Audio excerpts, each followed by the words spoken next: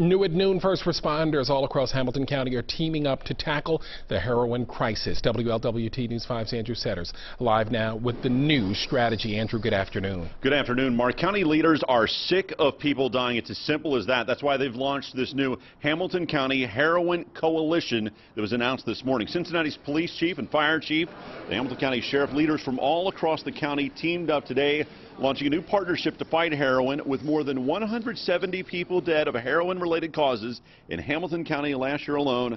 The crisis has reached a tipping point. Expect more police cooperation, more work in heroin prevention, and more work to cut the supply. Also, they are working to get more treatment options. When people are revived with Narcan after a heroin overdose, it's difficult to get them long-term help. We sit there and try to talk people into going, because basically that's what you have to do. Or you have to maybe charge them and say, hey, part of what we're going to do is we'll work through you with the charges as long as you get treatment. So we're trying to find innovative ways, but that's crucial. If we get to them right when they come back and we can get them in treatment, there is a chance they'll succeed. We'll expect that life-saving antidote for heroin, Narcan, to be deployed to police officers and firefighters, first responders all across Hamilton County starting soon. Reporting live, Andrew Setters, WLWT News 5.